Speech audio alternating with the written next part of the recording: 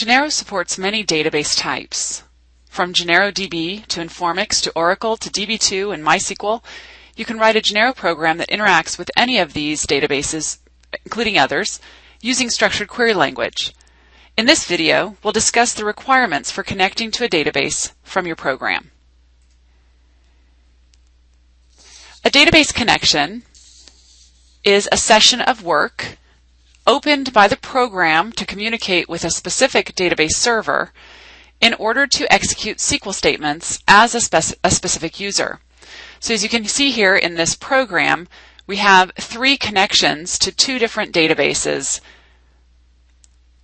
And that indicates to you that within Genero you can have either a unique session or a multi-session. In other words, you can connect simply to one data source and end that data source before you connect to a different data source. Or you can work in a multi-session mode, which allows you to connect and disconnect to a multitude of data sources. So unique versus multi-session simply means the difference between the standard unique session where you use the database keyword and the closed database to connect and disconnect, versus the new multi-session allowing you connect to a variety of data sources and then use the set connection syntax to set the connection to which of the data sources you want to interact with. The disconnect statement will disconnect from the named data source. So to summarize, in unique session mode, you simply connect with the database instruction, and that creates the current session. You disconnect from the current session with the closed database instruction, or when another database instruction is executed, or when the program ends. In multi-session mode, you open a session with the connect to instruction, and that creates a current session. You can open other connections with subsequent connect to instructions, and you can switch to a specific session by using the set connection instruction. This suspends other opened connections. Finally, you disconnect from the current, or from a specific, or from all sessions with the disconnect instruction. The end of the program also disconnects all sessions automatically. Now, if we look at the examples under multi-session, we can see here that in this little program I've connected to made 3 different connections. The first one is to stores 1, the second one to stores 1 as SA with a specific session name, and then the third one we've connected to stores 2 with a specific session name and passing user authentication information, the username and the password. Now there's more in the documentation on ways of handling authenticating users. One of those would be in a string, or one of those would be as part of the connect to statement. But you certainly can authenticate users in configuration files as well as by passing information to the connect to instruction, among other ways. Now this second example here shows those 3 connections, and then we're also using a disconnect to disconnect from the current session. Then we're disconnecting from the session called SB, and we're setting a connection to SA. In other words, we can use those statements to suspend and set the connection to the data source we want to work with at that time. Now, if we contrast that to the unique session, we can see here in the second example, we simply are naming the database that we're connecting to and closing that database before issuing another database statement.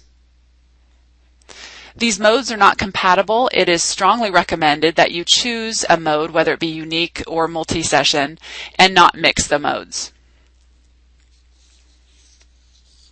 Now, when we said connect to stores 1 or database stores, we were indicating that we were connecting to something by a name, and that's called the database specification.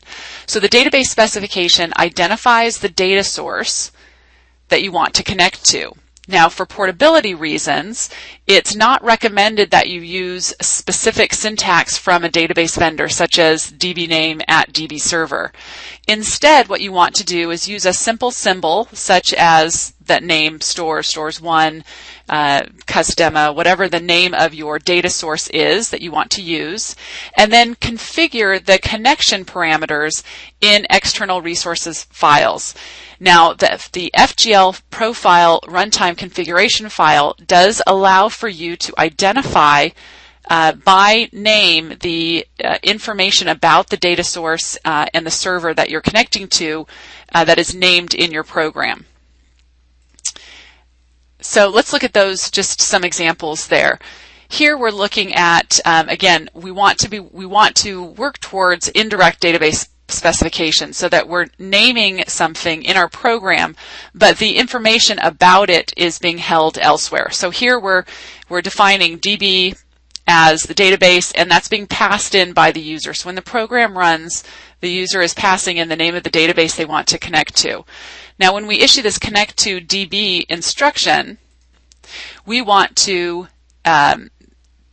we will be connecting to whatever that is resolved to in the configuration file. And the runtime configuration file where we can set this up for Genero is the FGL Profile file. So again, if we were to name the data source in our program, here we're naming database stores, or we could connect to stores. In the FGL Profile, there is the dbi.database syntax allows you to identify the source information, the driver. You can also identify the username and password at this point in the FGL Profile if you wish, but it allows you to set it up separately so that you can keep things very portable. So the database name in the program really becomes like an alias used to define the real database.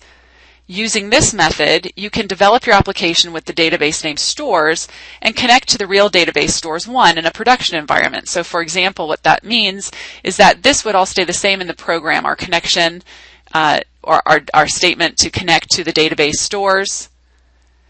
The FGL Profile information may change. So our identifier of stores, again, we might change this at the point that we are pointing to a different data source, but the program itself would stay the same.